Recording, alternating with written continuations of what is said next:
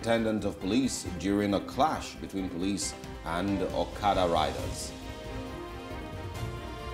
Former chairman of Independent National Electoral Commission Atahiru Jega gets set to unveil new political movement on October 1st. We'll be discussing how much of an opposition movement that can be. And also the Nigerian Indigenous Nationalities Alliance for Self-Determination, NINAS, gets set for its rally at the United Nations.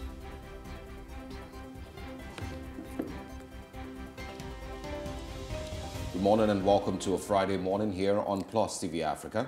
It is The Breakfast and I am Usaugi Ogbon. And I am Annette Felix, welcoming you to the last edition of The Breakfast for this week in September. Good morning to you, Usaugi. Our first top trending story really brings sad memories of a history of clashes between the police, task force, basically law enforcement agencies in Nigeria versus the people. And I say the people because whether it's Nigerians who are walking on the streets with dreadlocks, whether it's Nigerians who are driving in flashy cars, using iPhones, or just a bike man, an Okada rider trying to earn a living, there always seems to be a clash between law enforcement agencies and the people. Whereas what we see in other crimes is, synergy, basically. The people calling on the police for rescue, for help. The police trying to make sure that, everything is working for them. I mean, I have friends who lived in other parts of the country who said they lost their purse on the train and the police basically came to knock on their door and gave it to them. So we've had, clashes like this. And one of that is one of our top trending stories this morning, a clash between members of the Lagos State Task Force and Okada riders in the Ajao area of Lagos State. Now, the story says that these law enforcement agencies had gone to that place to basically seize motorcycles. This is something I have seen firsthand, especially along the Ikeja axis of Lagos. You see them, they bring this a big van and they just begin to impound motorcycles. But we must remember that the Lagos State government as a whole has actually banned the use of motorcycles, but it still is in use because obviously the means of transportation and all of that still comes into play. So they came to basically seize these motorcycles, and these people who felt they've had it up to their necks revolted, they protested, and it became violent. We heard that lots of police officers were injured, and reports say, it's unverified at the moment, but reports say one police officer has been killed, and they basically say that he was a former DPO in charge of Ajangbadi station.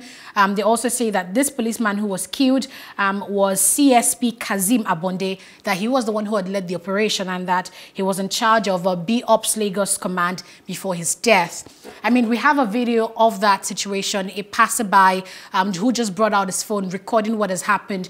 We saw the police vehicle badly damaged, vandalized by these people, who had built up anger because of what the police had been doing. And, of course, the ban on motorcycle riding by the Lagos State government. So rest in peace to the Chief Superintendent of Police. There's so much, to unpack here, but I think it's really just another example of Nigeria can happen to you at any time, regardless of who you are. Nigeria can happen to you, and that is and I'm saying that with regards to the dysfunctional society that we currently live in and exist in, and we see as normal. That includes those people who argue that, Nigeria is a much better place to live in than living in Canada and UK and all of that because, well, there's some level of lawlessness here that people get away with and we're comfortable in this level of dysfunction. But it's just an example of how Nigeria can happen to you. Either you're waking up in the morning telling your wife goodbye as a Chief Superintendent of Police and, she's expecting you back later in the evening after a long day at work of police in Lagos State, and eventually you get killed by Okada riders. Or you're driving, on your way to work or business here in Lagos, and a truck, container falls on your vehicle, and family members are lost, and some of all of that. So it's just a perfect example of how Nigeria can happen to anybody at any time if we don't fix, the challenges with our society, from the Okada riders to the policing system to the way that we enforce laws, laws here. Because yes, you mentioned the Lagos State government has of course, banned Okada riding on major roads. You can still see them on, minor, streets here and there. But on major roads, I think they've been banned. And so there's that law, but at the same time, it's the enforcement that is a challenge. And the fact that there's really no better, ways to enforce these. There's a lot, better ways to enforce these things, but we never get to use those, means. We instead send police officers out there. Some of them, walk undercover on bikes also, and then corner some of those bikes, and I've seen this happen so many times. Jump out and pull them out of the bike. I've entered a bike once, Osarage. I entered a bike once in Lagos, and guess what? I eventually found out that this was a police officer because he was wearing his uniform, then a mufti on it, and I wouldn't believe that thinking as a police officer, I would have assumed that you're trying to help a citizen. Not any entitlement, anything, but you won't believe that this man charged me, and even much more than I would usually take. I would usually pay for a bike, from point A to point B. So even these police guys who go and seize motorcycles, you have bikes that they use for personal business. So really, you can see the hypocrisy there. So with that, as long as he's doing it within what the Lagos state government has, created, you can be a police officer and be an Okada rider. There are people who have 2 jobs. You can be, work in an office and then on your way home, do Uber, yes, and be a part of the car hailing services. Really? So you have your own bikes and you go out and seize other people's bikes. Well, I don't know if that particular person that carried you seized other person's bike. He was not on a major road, sweethearts. Yeah, the same thing. But let's take a look at this. My point really is that I'm not gonna hit on or push aside that man for carrying on his bike. If he decides that after his police work in the afternoon he wants to be an Okada rider in the evening, there's nothing wrong with it.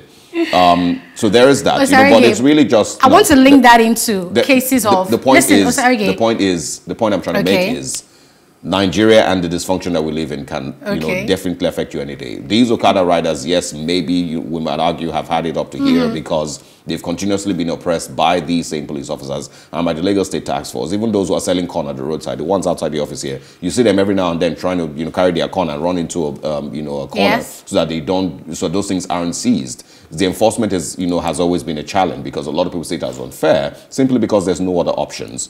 Nobody needed to die yesterday at all for any reason whatsoever, either on the Okada rider side or on the police side. Nobody needed to die.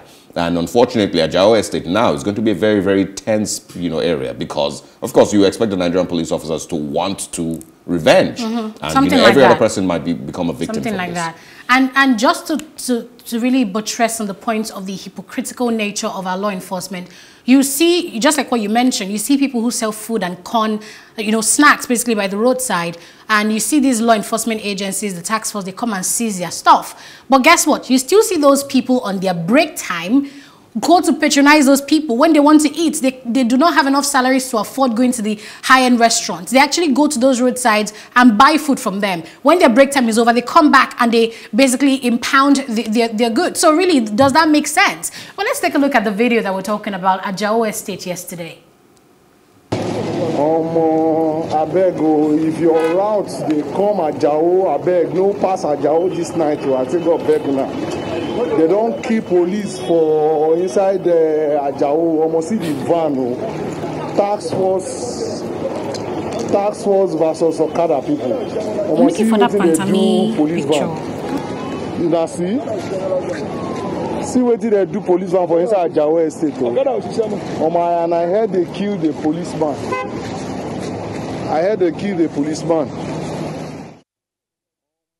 That's of course a video that was made at the scene of the incident yesterday at Ajao Estate. So once again, rest in peace to that Chief Superintendent of Police, and we hope that some of these things somehow, some way are better enforced, and there's really no need for violence. A lot of people also bring the fact that a lot of these Okada riders many of them aren't even Nigerians, by the way. So our next top trending story is this. We have found disparities in the offer letter and the acceptance letter that was exchanged between Minister of Communications and Digital Economy, Dr. Issa Pantami, and the Federal University of Technology, Owerri in Imo State.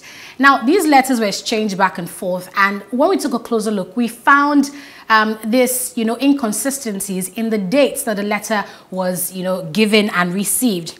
Now, in the offer letter, which will come on your screen in a few seconds, it was dated August 20th. Now, but Pantami acceptance letter was dated March 30th, and that's 5 months earlier from the date that he received a formal offer from the university to take up a professorship role, in the Department of Cybersecurity at FUTO. Now, when we take a closer look again, we still see that that notice of the offer letter that, was dated August 5th said that Pantami had to resume with effect from March. So we can see that back date again. So Nigerians really have been thinking about a lot of things. They've been speculating that the offer letter was possibly made verbally and Pantami accepted that in writing, or that someone maybe inside or outside the university connived with Isa Pantami to, put up this professorship thing, and that the registrar needed to sign later on to just validate everything that they've done. But it really is interesting to note that a minister who just came out of a scandal regarding his links with terrorism and, being a terrorist sympathizer, all of that, is getting into another one regarding a supposed professorship of cybersecurity at the Federal University of Technology, we were in Imo State. So even when you look at the letter of acceptance, Pantami called it Owerri State, not even Imo State. He went on to say that he had the permission of President Muhammadu Buhari to go ahead and accept this role, and that he would also continue to teach cybersecurity in the university without receiving any payments. That is going to be as part of his, civic responsibility. It just seems like a mess right now. I don't know what Pantami has gotten involved in, but we can't wait to see how he gets out. So the offer letter, states that he's going to be paid about 5 million plus annually. Yes. So I don't know what he's talking about when he says that he's going to be doing it pro bono, for free, which is, doesn't add up in any way. And of course, I'm not sure if you can be a minister and earn as a minister and at the same time earn salary from a university in FUTO. Yes, the dates and the disparity with the dates has already been pointed out, which also makes absolutely no sense. And it looks more like somebody tried to cover a face, and a knee-jerk reaction, quickly went to go and write a letter, to cover up for the controversy that this had brought up, a few weeks ago.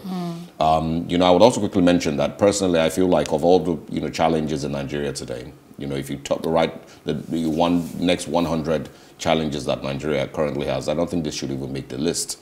This is just, for me, another distraction from what Nigeria currently should be focused on. If he decides to be a professor, decides to work in the kitchen department in FUTO, decides to work in security department, whatever department he chooses to work, that's his personal problem or personal business. The law would be able to determine whether he will be able to receive salary both as minister and as professor. There's still, of course, the controversy whether he really can be dashed professorship.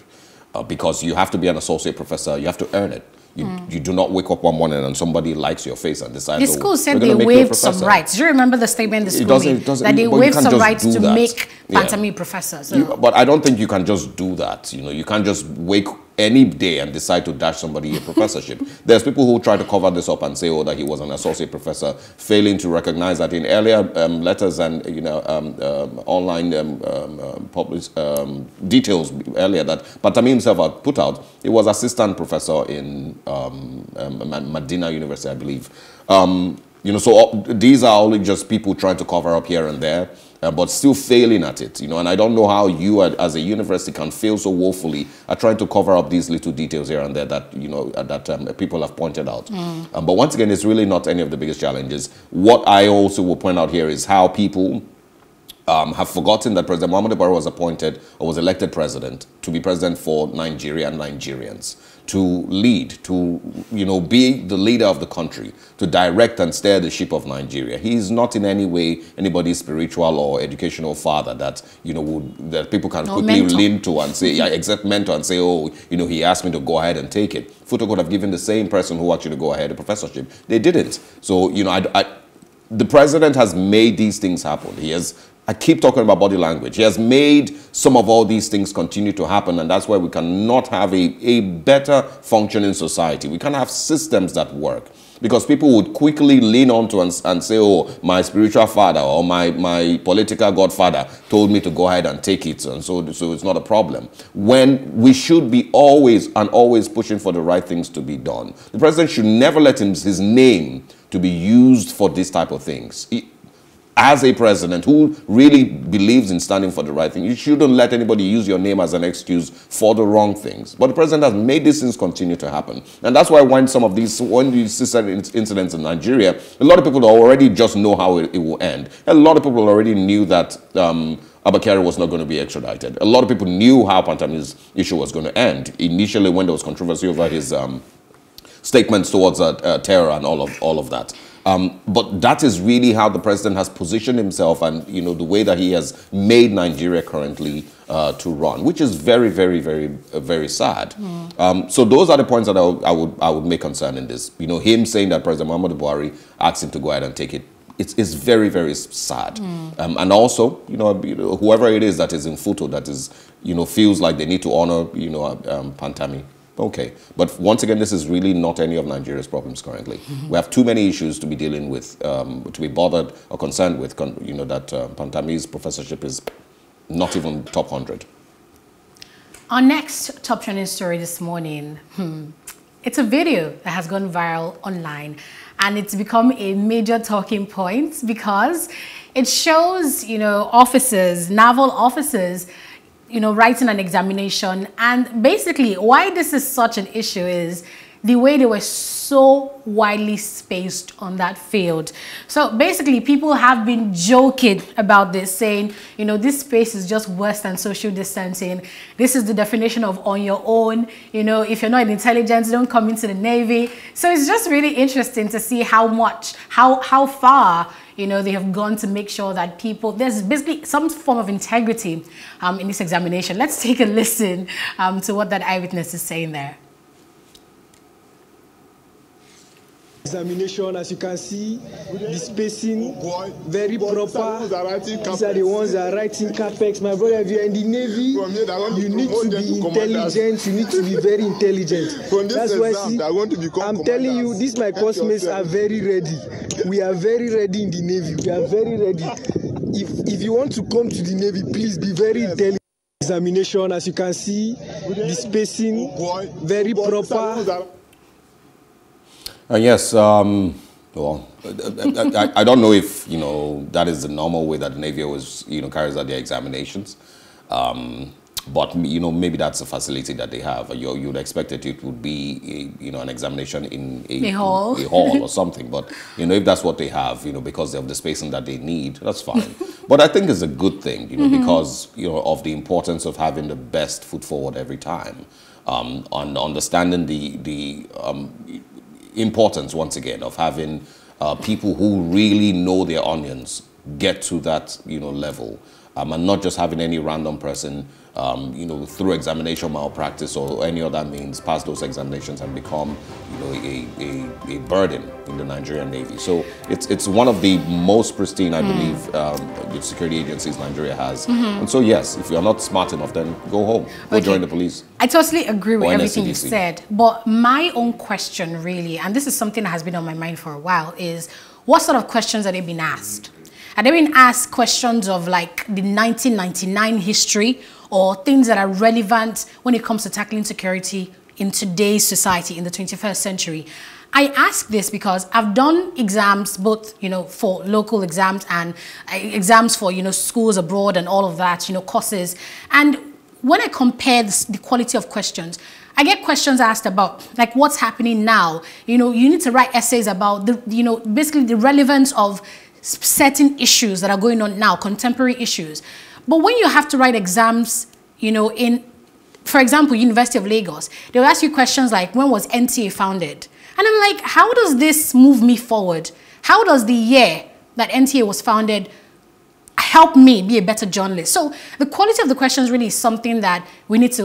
I'm not saying you don't need to know current affairs. It's important. But I'm saying that the quality of the questions, are they contemporary? Are they things that put you up to date? Are they things that actually test for your knowledge of today's world and security, as that case is? That's just really is my own cup of tea. What is the quality of the questions that have been asked? Well, I don't think we know much about what Navy examinations are like, or what their syllabus is, what it contains. I think what you're referring to is, an improvement on the syllabus for teaching Nigerian students, from the 80s to the 90s and to where we currently are. There's a lot of schools who still have the same marking scheme or the same syllabus that they've been using since the school started in 1990 in Nigeria, which hasn't been improved on. Science has improved, art has improved, technology has improved, mathematics, I believe, has also improved. So there's many of all these things that the syllabus should have been improving with the time. That hasn't changed. But we don't, with the current, that video we showed, we have no idea what the Navy questioning is like or what the examinations are like. My point once again is that whatever it is, even if they're asking you the number of grains of rice in a bag, the most important thing is that, for you to be able to make it to the next stage in every level of being a Navy officer, you must be the best, and you should be able to the best in knowing how many grains of rice are in a bag. Yes, the number of grains of beans. Sorry, all right. How many days it took for this yam tuber to be big like this? Random those type of questions. But you have they have to always put their best foot forward and their best students every single time. Nobody who Oh my God. All right, that's where we draw the curtains on Top Trending this morning. Let's improve on our school curriculum and the quality of the questioning we ask our students, shouldn't we? Let's take a break here and we'll be back for Off the Press.